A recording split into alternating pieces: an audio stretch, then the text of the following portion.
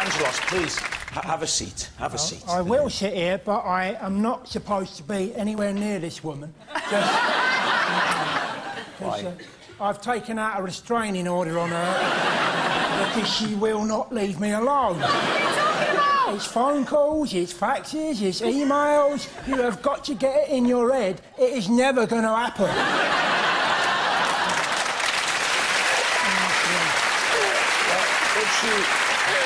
If she promises not to bother you, would you join us? Don't touch me. Now, I have to ask you, Sarah, let's not involve the authorities. Winding me up the wall. Now, the first thing I have to ask you is, what's in your bag? Well, in the bag tonight, it's got all sorts of rubbish. I've got this, which is me. No, well, I just bung that on people's faces like that, and then I got some idea of what it's like to talk to me. It's good fun.